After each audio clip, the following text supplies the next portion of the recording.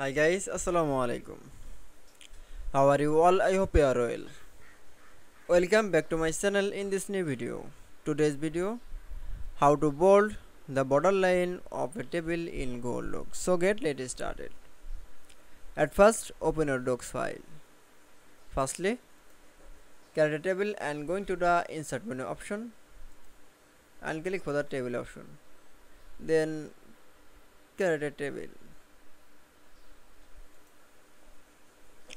This table is bold borderline and select your all table option and click for the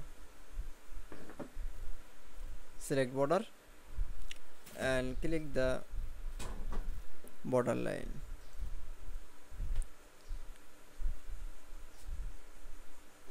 and click for the border width option and click for PT. That's okay. Then we show the bold borderline table in Google Docs. I hope to enjoy the video. Please like, comment, share and subscribe my channel. Thanks for watching my video.